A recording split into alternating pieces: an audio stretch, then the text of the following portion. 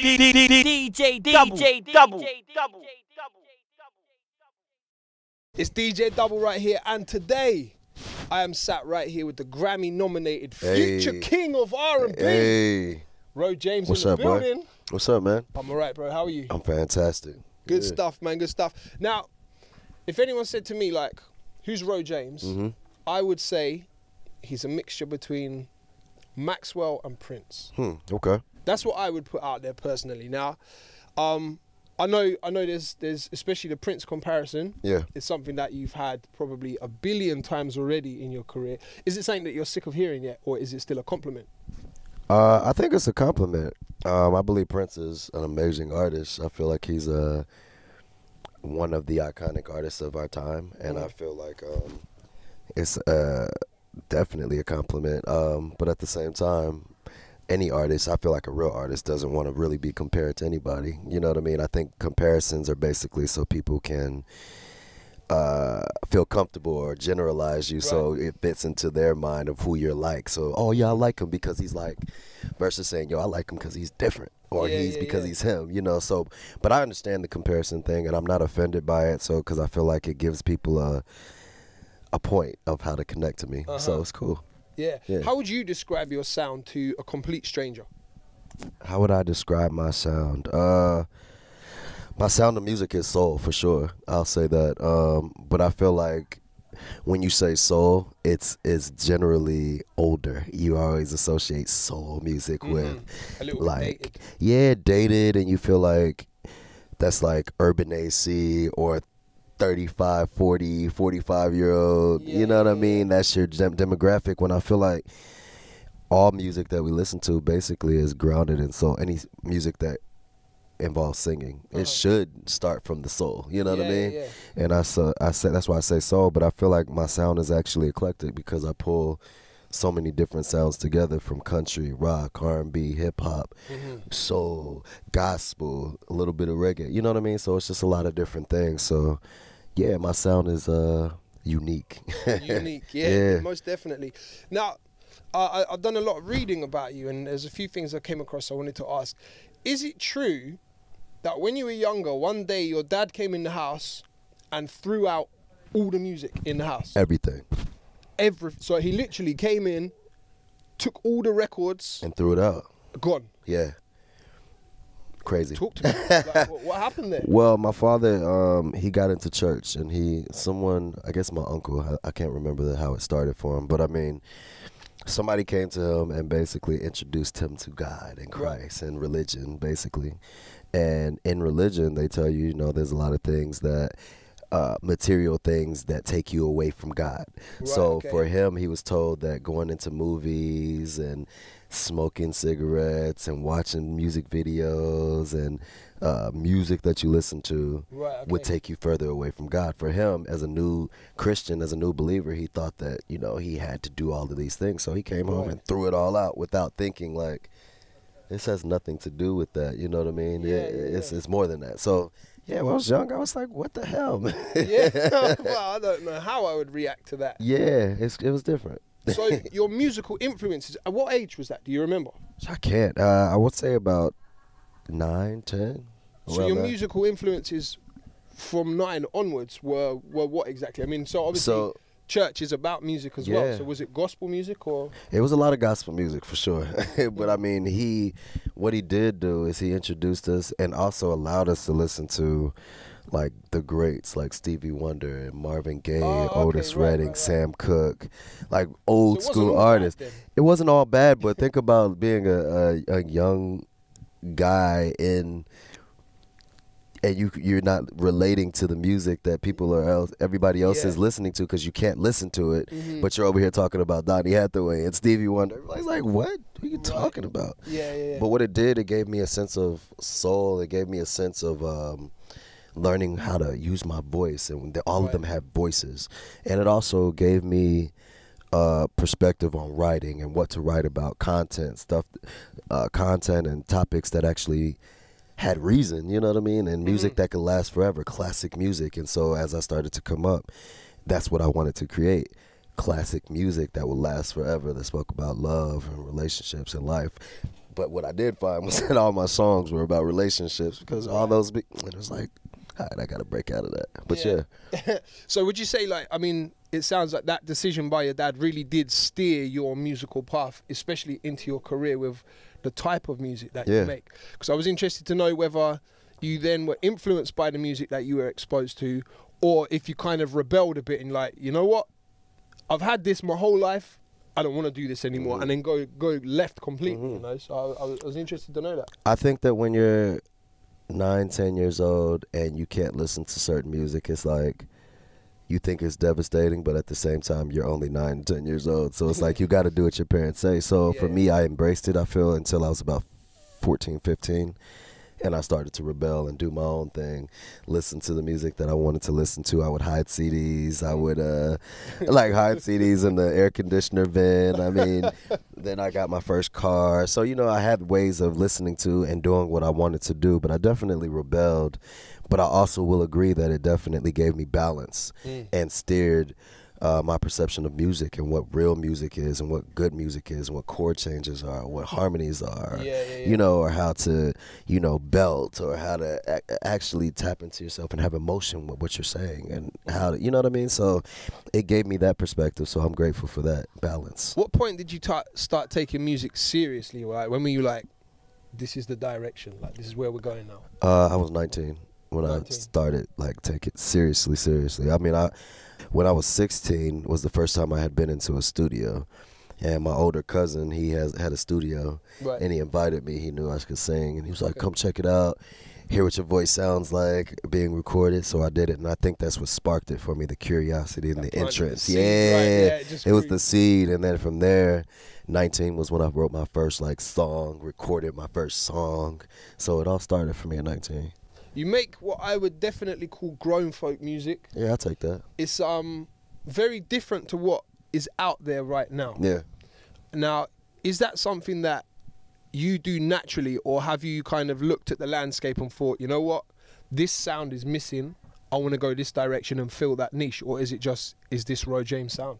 This is Ro James, but I feel like my sound is comprised of so many different things. Like I said, country, rock, R&B, hip-hop. So I feel like on a first project, you can't give everything that you got in one take, because everybody, they're already bored, you know what I mean? So as I unroll, you know, unravel, I feel like I'm going to expose and introduce different feels to what I am inspired by. I did look into the music industry and see one of my executives at the label said, you know, you got to fill the void. You got to look and see what's missing and fill the void. And I had already known that that was important. You don't go into somewhere and copy somebody or do what's already there, because it's already existent. Not too many people at the label, or not too many labels really invest in R&B, because the money, they feel like, but you know what, I feel like if you put the money behind it and make an artist, like say, yo, this is the new mold of what R&B, put the money behind it. I feel like Prince, Donny Hathaway, Stevie, Jodeci, D'Angelo, Usher, these other people, they put money behind them for them to be where they are, for them to be even recognized as icon, because you have to be exposed to people. You know what I mean? So I did definitely feel a void, because I feel like R&B was a part and is a part of my upbringing, but it's not all that I am. I'm not only R&B, but to fill the void, I feel like I created an album that filled the void of R&B. Yeah, definitely, man, most definitely. I'll be honest, I wasn't onto you before you got signed. Word. So when I heard Permission was the first time that I was exposed to you as an artist. Did you spend long as an independent artist? I spent, okay, so I'll say I've spent about maybe 10 plus years. So you've been here, like, hustling, doing it. But I had been helping other people in the music industry. Advice, like style-wise, just different ways of moving around in the music industry, until I started to realize that I was offering advice and it was working. And I was the same thing. Like, I'm an artist too, like, but I felt like I wasn't ready. So I was helping other people just so I could learn the business, so I could figure out the landscape of what it was, what not to do, what mistakes to avoid, you know? And then, so about 3 years ago, going on 4, I released my first project, Coke, Jack, and Cadillacs, and that was my entry point. When you first release something into the world to where they can critique it or judge it or listen to it or compare or to even relate. You know, so I feel like Coke Jack and Cadillacs opened up the door for me to be able to just be me. You get what I mean? Definitely. So. How has the grind changed for you from being an independent, excuse me, an independent artist to now being signed to a major? The grind does not stop. Let's say that. It gets more and more, but I feel like when you're independent, you have to work 10 times more. I mean, to be honest, man, both ways you have to work 10 times more. Independent, you got to work hard as hell. Yeah. Because it's you. You represent yourself and whoever you recruit to help you get to where you're trying to go. But you have this freedom. You have no restrictions. You have no release schedule. No, you don't have to accept creative advice from anybody. You don't have to accept creative critique.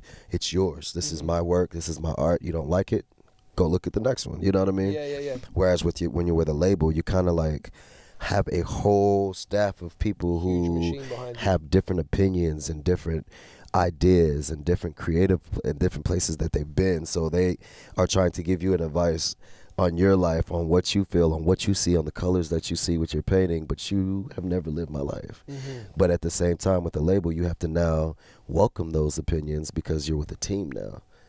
And you want to grow for the benefit of the world. You want to share your talent with the world. So it's like, okay, now I have to kind of compromise and listen to these people. But then you realize, yo, it's all about me. Like, if I don't get the inspiration, if I'm not creating based off of what I feel honestly, I can't get on that stage and actually perform it because it's not real. I'm doing it because someone else wants me to do it. You know what I mean? There's certain people that can do that, but I feel like I can't connect that way. So back to what you were saying, the grind, I feel like it's definitely changed because you learn more about the business. You learn more about your money. You learn more about the art and how to get around certain aspects of the business. But yeah, I think the grind is continuous though, independent or with a major. It's just a different grind. Yeah, it's a different grind. All the same though. Having been working now in music for over 10 years, like you said, what's the biggest obstacle that you found you had to overcome? That was one of the biggest obstacles. I feel like making that transition. Transitioning from independent to major wasn't that hard. I feel like I had the right team. I got Mark Pitts, who's over there at RCA, who is great. Man, the hardest names in case you forget someone. No, I'm just trying to think what was the hardest part about the part. Like, it really wasn't that hard. The hardest part, I will say, like, is accepting other people's advice. I feel like I'm super creative. I already know what I want, how I want it, what it looks like. It's just about finding the people to help me get it out. Not tell me, nah, you shouldn't use purple. You should use neon green. And it's like, that doesn't make any sense to me. It doesn't fit. It doesn't go with what I see in my head. How about we figure out how to make this shit purple? You know what I mean? And it's like, that's the hardest thing, is just trying to make people get on board with your vision and get outside of whatever their agenda is. You get what I mean? Yeah, man. Most definitely. So, like I say, Permission was the first record that really switched me on to Ro James. And I feel that way in terms of like a more mainstream audience in the UK. It's the same. Obviously, there were people that found your first project and were onto you from day one. Was it the same in the States? Do you think Permission was like the breakthrough record for you? Yeah, I think Permission opened the door. There's a lot of underground, like you said, people who already knew what I was doing and had heard my last project. But Permission was like the mainstream release to where more people got the opportunity to hear me. It was a radio hit. It came on the radio. It's still on the radio right now, still on the charts, which is great. You know, it got me my first Grammy nomination. I mean, so many different things. I got to go on tour with Maxwell, Mary J. Blige, Erykah Badu, like so many different things that came from just that. So I feel like, yeah, it opened the door, but it's just a piece of who I am. Right. Yeah, you get what I mean? So, can you pinpoint a specific time when you were like, I'm really blowing up? Like, was there a moment that you realized it was really happening? You know what's crazy? I know where I want to be. I know where I want to go. I know I see myself there. So when blowing up, I feel like I haven't even scratched the surface. You Right, get what I okay. mean? Yeah. And I know what you're saying, but I feel like, okay, where you're saying basically where people started to recognize me for my music, for what I do. Man, I used to live in Indiana. So when I went to Indiana, the first time to promote the single, and they did like a little radio show for me, and it was packed out, and it was people like screaming, and I was like, wait a minute, this is crazy. That's kind of like the first feeling like, all right, this is where I used to live. These people are here because they know I used to live here, and a lot of people are here to support because they've seen me grind and leave this place and go to where I want to be and actually make it and work hard. So it was like, just to see all those people, it was like, this is really working, you know what I mean? And then to go back home to New York and to see kind of the same response, it's like, not even kind of, to see the same same response, it's like, all right, it's working. People are starting to understand. People are starting to tap in, but I still feel like I got years of work, man, because even when you look at Pharrell, like, look, he's been doing this for how many years? Yeah, about 400. 400 years. 400 years. He's a vampire. Because he still look young, bro. But he's been doing it forever, and I feel like there's still people that are just now getting to know that Pharrell exists in the world. Yeah. With Happy. You get what I mean? So it's just like interesting because you're continuously hustling, you're continuously grinding for more people to know who you are, to tap into what you do. Now people are going back listening to his old music like, whoa, he's dope. But I'm like, he's been around doing this. Yeah. So you work it, you just, you know.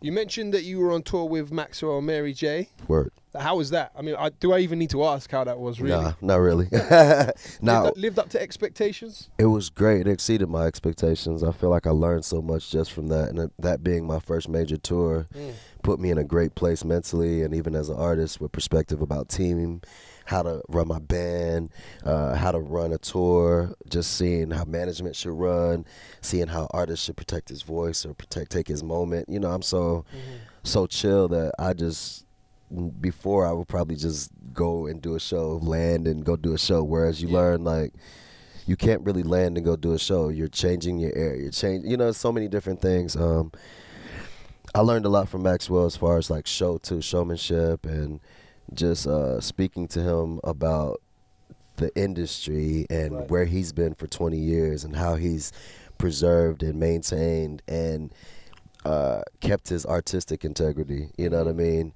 and respect. And so, you know, he's given me great advice and just made sure that I kept it about the music, you know, and more so took me under his wing as like a big brother and kind of like, yo, this is who you deal with, this is who you don't deal with. Don't do this, don't do that. Make sure you stay straight and just make sure you focus on the music. Keep it about the music, you know. And Mary J. Blige too, just watching her, got some great advice from her as well to go on stage and make sure I kill it every day. Like it's my last performance, you know, and I watched her do that, fall on the ground. She's and incredible. Yeah, Man, soulful, man. And yeah, so I mean, just those little tidbits of information and advice, I feel like I've kept it and I'm still learning to apply it, because to be able to get up there and be completely vulnerable and free and to throw yourself on the stage or out into the crowd is a different level of performing, you know. So yeah. But I've learned so much from them. Amazing. Yeah. So congratulations on El Dorado, the Word, album, man. by the way. Thank you. That's a very good entry point for like a debut album. Perfect. That's exactly, yeah. That's an amazing statement to make, like with the music that was there. Just, yeah, incredible, man. Thank you, it really man. was. Were you happy with how it was received and like the figures? Do you really even care about that kind of stuff? The numbers and whatnot? Yeah. I was happy with I'm happy with the way that it is being perceived. I feel like we are still stuck on Permission. We're still in the first single, and there's so many songs on the album that I feel like deserve to be heard, deserve light, deserve to have the opportunity for people to hear it. That way they can also see what else I'm capable of doing. You know, on this first album, I really wanted to come in and let people know, for one, I'm about real music. For one, I could do pretty much anything. You know what I mean? Don't box me in. El Dorado was my first car, and it represents the beginning of my journey. It represents the ride, you know, and as my first car. This is my first album too. We still have a lot of work to do promoting it because the people are just now realizing I even have an album out. Yeah, absolutely. You know? What's your favorite song from the album? All of them. I don't really like all of them. I like all of them because all of them have a specific meaning, and they mean what they mean to me. But I feel like as a person listening to it on the outside, it can mean something to someone at the same way. I hear every day someone says a certain song is their favorite song. One of the ones for me that stands out is Holy Water, because I feel like it's bigger than just R&B. It encompasses all of the different genres. I said country, rock, R&B, soul, a little bit of hip-hop. World. It's for the world. I don't feel like it has a genre. It puts me in a place to where you can't box me in, and that's exactly the type of artist I want to be. Just free, creating real music. You can't box me, but at the same time being honest, emotional, true. You know, Holy Water talks about the journey. Everybody in life, each one of us are on our own individual journeys, whatever we want to do with ourselves. You doing what you do, my boy, she, me, we all do what we do, and we go through these different obstacles in life on our journey, you know, relationships, highs, lows, and that's what El Dorado is. It's highs and lows, but Holy Water is that exactly. It speaks about the road and how to realize no matter what you go through, it's only to make you stronger, you know? So yeah. I think my favorite song off the album's got to be Burn Slow. Hey. You know what? The whole album, when I was listening to it, I was like, if I set up a Spotify playlist, like, and labeled it "Sexy Time," you good time, you good money. Push it play. would be the whole album. Yeah, you could push play and you're good. Exactly. Yeah. One thing I noticed, there was no collaborations. Yeah. So that was clearly a conscious decision from you. Absolutely. So talk to me about what point were you like? Because I mean, being with the label you're at, I could have had a plethora of artists that you could have had on there. So to be like, no, I'm cool, I'm going to do this. Like, what was behind that decision? I wanted to come into the music industry without, so to speak, shining on someone else's sun. Like, I feel like a lot of people that I could have collaborated are big. They already have their name. They already have whatever. And I feel like a lot of people, I didn't want people to come and say, yo, I like Ro James because he has that song with Future. And it's like, no, you like Ro James because you like his music first. And I felt like that was important for me to come in on my own footing, to say, yo, this is me. This is what I sound like. This is what my voice sounds like. This is what I can do. This is what I'm about. This is the entry point. Now, next project, let's see who else. You know, and it's more organic. It's real, because then whoever I decide to collaborate with can see the benefit and the value of collaborating with someone who is authentically themselves and is about real music. Or if you want to collaborate with me, now you can actually say, yo, I appreciate what he does. Let's see what we can do together, versus saying, I don't really know what you do, but I'm just going to hop in this song and hope that I can make some bread from it. You get what I mean? Yeah. So, yeah. Who would be your ultimate collaboration? I don't think I even need to ask. I think I know this. Dead or alive, who would it be? Let me hear what you got to say. I reckon you'd say Prince. I would love, man, Prince would have been an amazing collaboration. I think we'd have done some great music, but time played different, you know, and I thank him for his inspiration. However, there are amazing other creators out here still. Like, for one that I can't wait to work with is Andre 3000. I think that I like his creative mind. I like what he does. I appreciate where he's been career-wise, and I've watched him from Outkast to being his own artist to just falling away from the music industry and really focusing on his art and not really being about, you know what I mean? So I appreciate him as an artist. There's so many people, though. Kanye, J. Cole, Future, Travis Scott. There's like a lot of people I would love to work with. Yeah, definitely, man. All right, so we've reached the promised land. We're going to run through a couple of real quick questions before we wrap up. What's up? This is called the fun bit. Oh, man. Ro James, you ready for the fun bit? Let's go. All right, so what's the last book you ever read?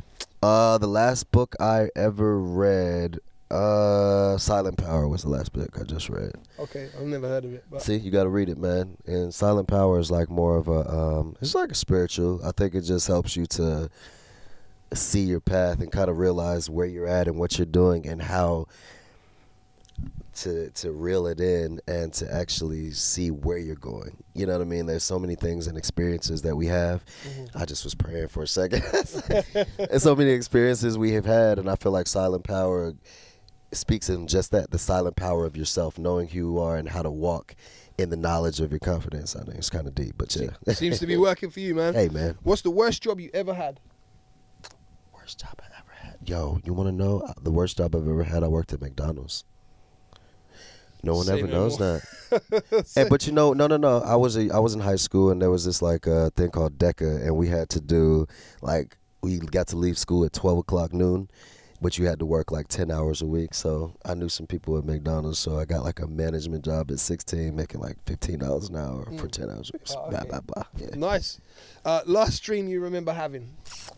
Last dream I remember having. That's a good one, man. I can't remember offhand. Wow. Last dream I remember having is this one, bruh. That I was going to be doing this shit right here, and I'm actually doing it. You made it, bro. This right here. Yeah, I mean.